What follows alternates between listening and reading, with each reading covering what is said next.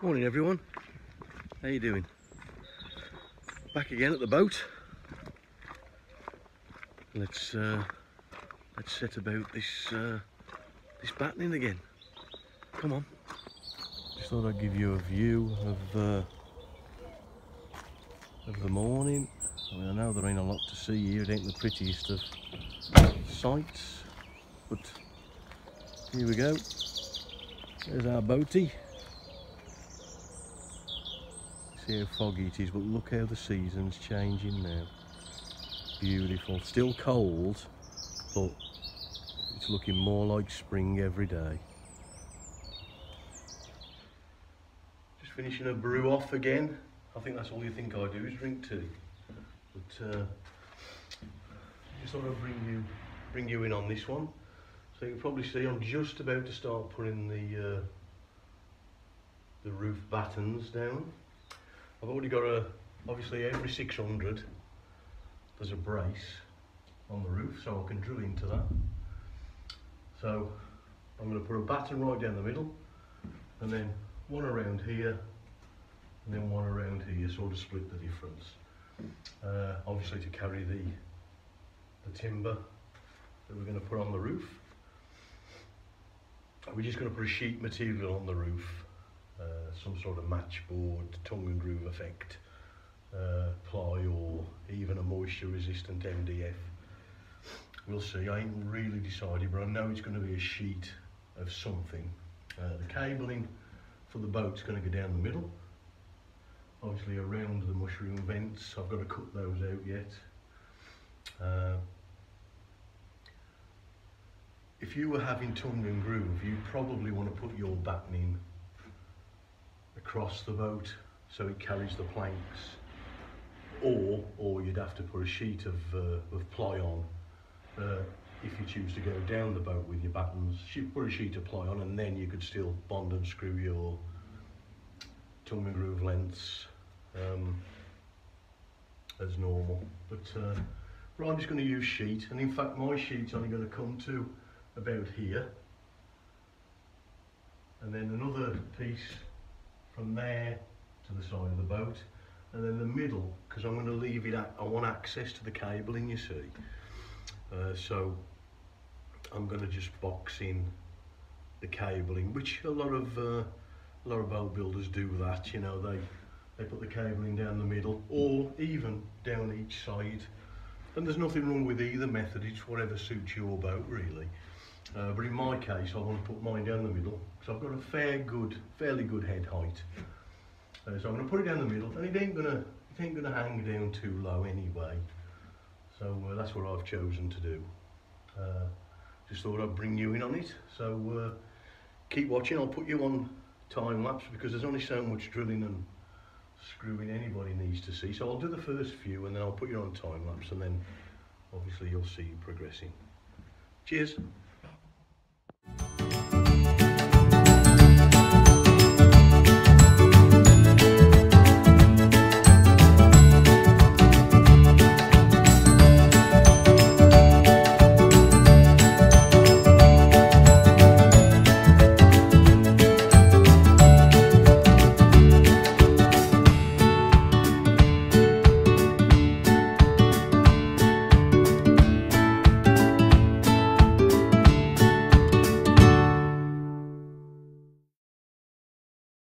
There you go, guys. That's some done. Nobody can see it. So I've got a bit of it done now. I'm just going to swap over. So I'm going to get everything from there, put it over the other side, and then we'll get the other one down.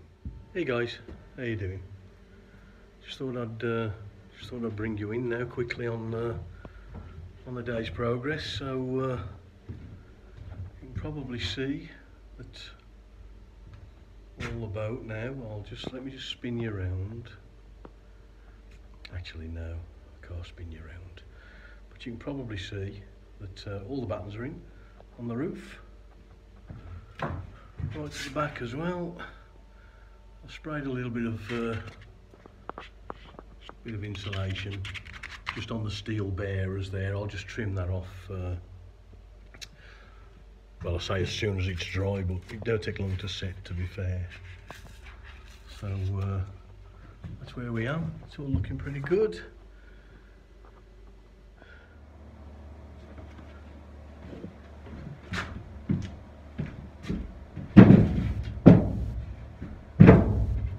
Okay, so what we're going to do is fasten these obviously to here.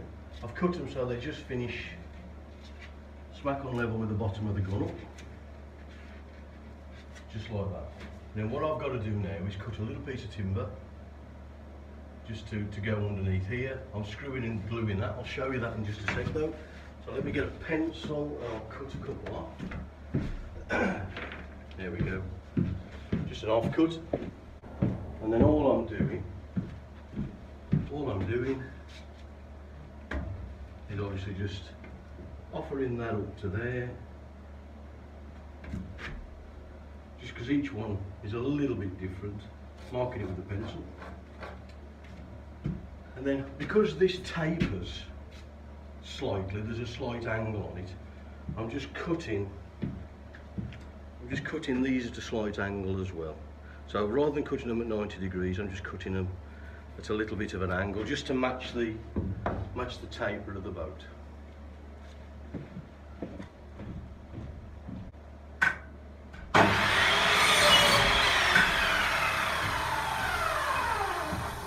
And again, just a little bit of an angle, just a little bit of a taper.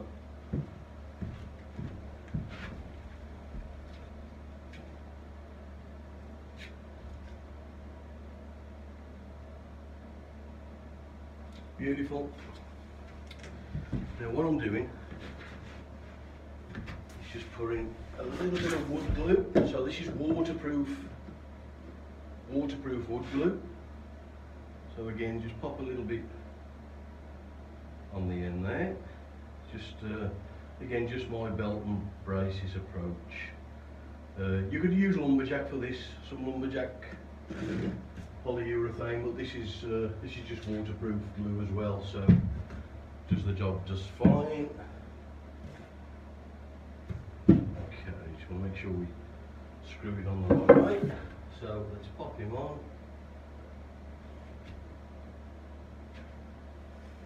There we go.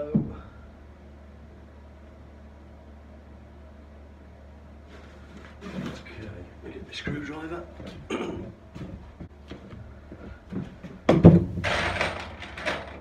Couple of screws, nothing massive, 65mm. I'm just popping a couple of screws in as well.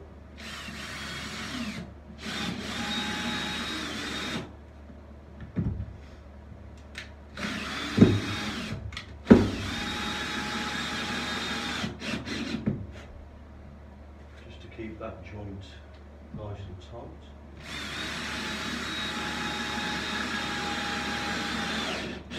Like I say, this ain't best cabinetry. No one's ever going to see it once it's covered up, but of course we do want it to last, so that's good and firm. But all I'm doing is popping that in there now. Okay, so that's that.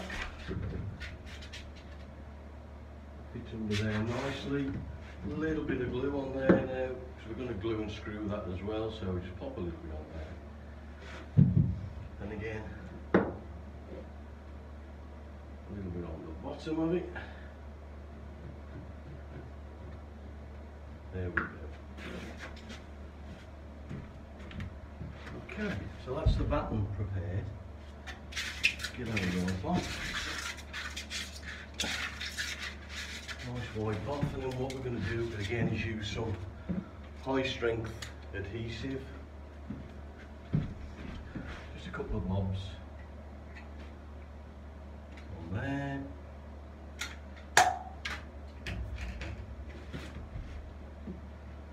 And then glue on the bottom, glue on there.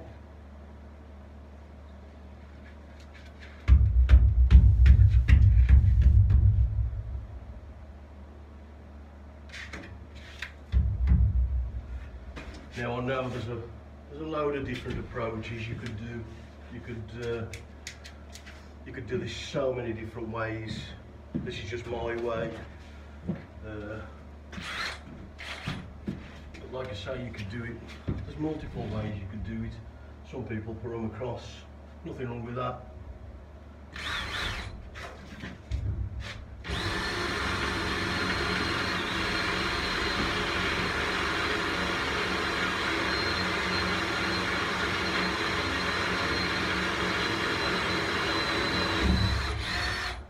Time for a new drill. That one's a little bit taking a little bit too long to go through there. I'll sharpen that after. Pop our screw in.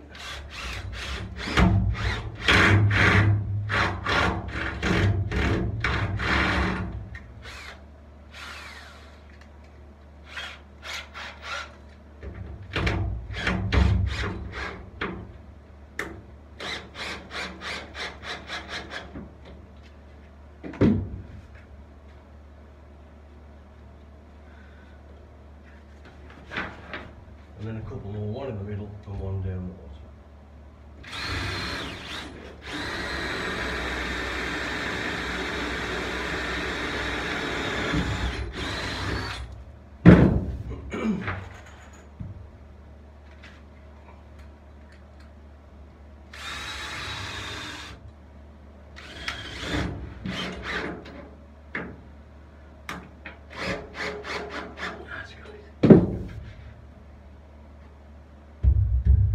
And there you have it. Only about 25 more to do. Right, I'm going to just pop a screw in there.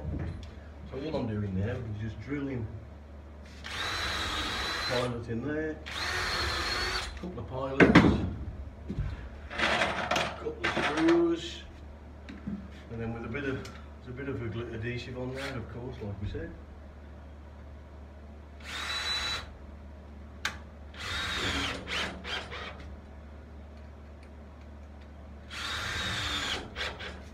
And then that's got that lovely. I ain't saying this is the quickest way. It's going to take me quite a while, but that's the way I wanted to do it. I say putting horizontal battens down, I think it'd be quicker. But this is the method I wanted to use purely for cable routing more than anything. So I can get my cables down where I want them to be rather than having to go weave in and out of the battens. But like I say, I ain't saying this is the right way, but it's our way, and I'm sure you'll do it your way.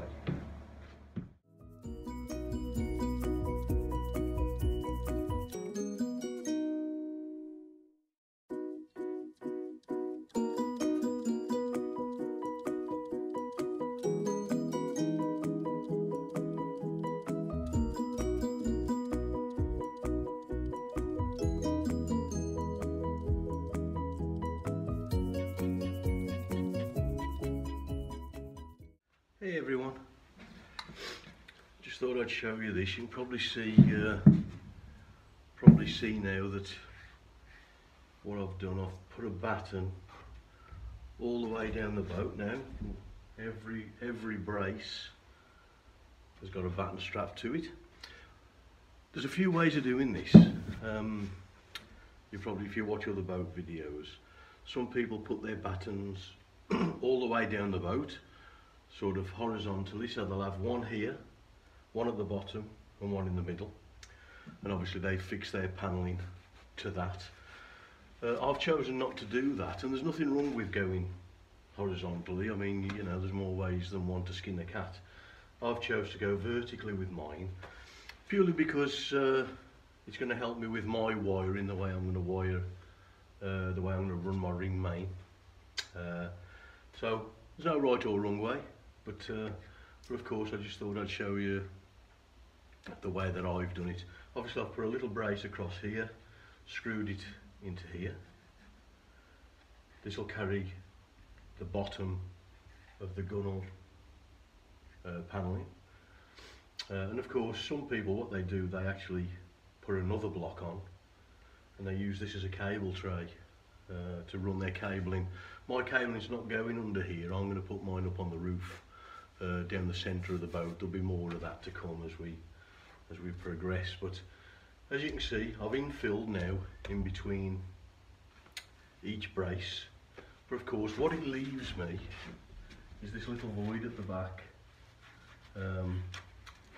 which is bare steel, and of course we don't really want to leave any bare steel exposed. Of course it's vulnerable to condensation, so what I'm going to do, I'm just going to use a little bit of spray foam, again a closed cell spray foam.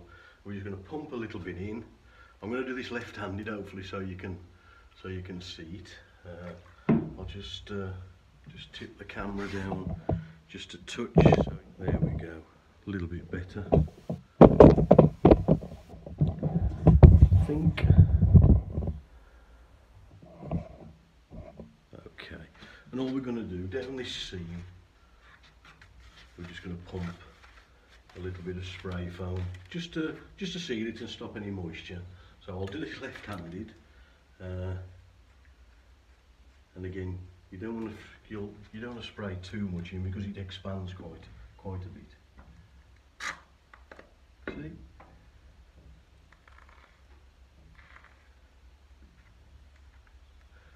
A little bit down the bottom, probably start down the bottom, work your way up. See it filling up? And there we go. Hope you saw that. Let's do another one. Again, nice and gentle on the trigger. You just fill it up.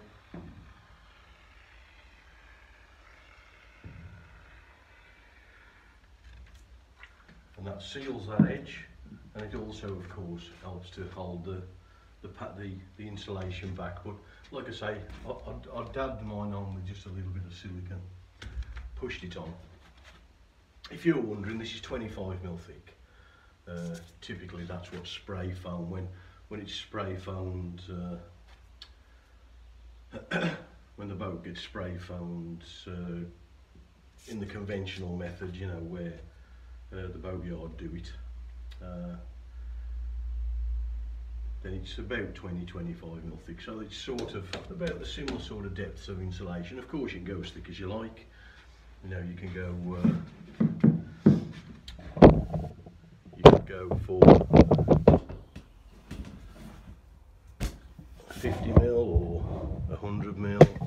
I mean, I wouldn't suggest you go 100mm, you'll have no boat space left, but some people choose to go 50mm. I don't know whether there's any need for that really. Again, it's down to personal preference. I've stuck with 25, purely because that's the sort of typical depths you get when it's physically sprayed. So it's sort of comparable with it. Hey guys, just a recap on the day's work. So as you can see, battened most of, well, all of underneath the gunnels has been battened now. Insulated. You can see I've sprayed a little bit of foam on the steel angle line that was going down the length of the boat. Obviously the roof's done now, as you can see.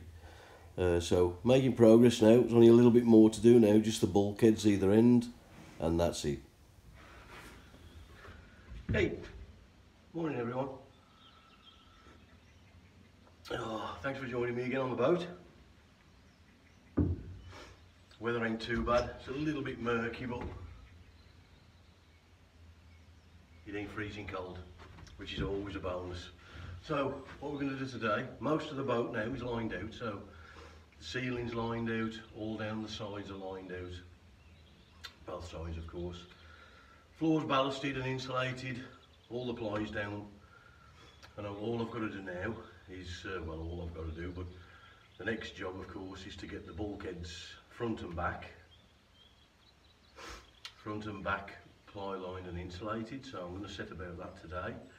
And then also I've bought some conduit, flexible conduit, ready for the cables to start to be run, to be first fixed. So looking forward to doing that. But of course, first of all, let's get these timbers cut and get some insulation in. I'm going to use 50mm on the ends because the engine's behind here, or it will be. So what I want to do, I'm going to put some 50mm insulation on here, just in an attempt to try and keep some of the noise down. and of course it will give us a little bit more, keep a bit more warmth in the boat as well. So that's where we are. Let's crack on with that then.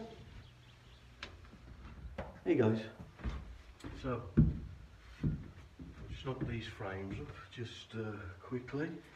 Obviously you can see there's quite a bit of angled, quite a few angled cuts on there. I just thought I'd show you, for those of you who don't know. Hang on.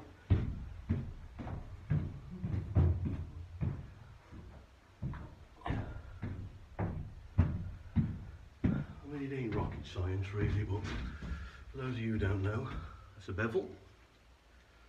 So obviously it's adjustable. So just a quick method of finding angles. So obviously if you need to know what this angle is, I hope you can see there. You just undo your bevel and set it to the angle that you want.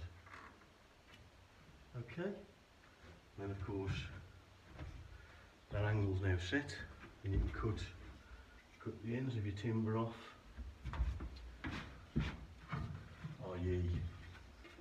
like that, with your bevel. Just thought I'd bring you in on that. I'm just gonna screw this frame together now. Screw it together, clean all the face off, get some construction adhesive and bond it back to the steel work, and again put some pins through the timber laths where I can get to, and a few screws through the side here, and then infill with insulation. You might be able to see I've already done that one. I'm just going to do exactly the same with this one.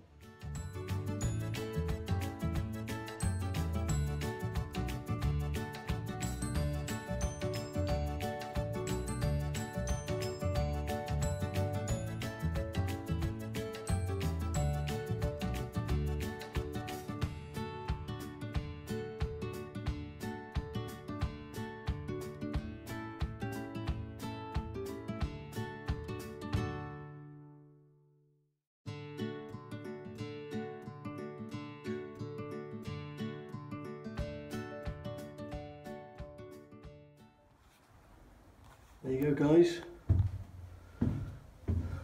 it's the back insulated and battened out. In fact, all the boat now is completely insulated and battened out. Show you down the front bit.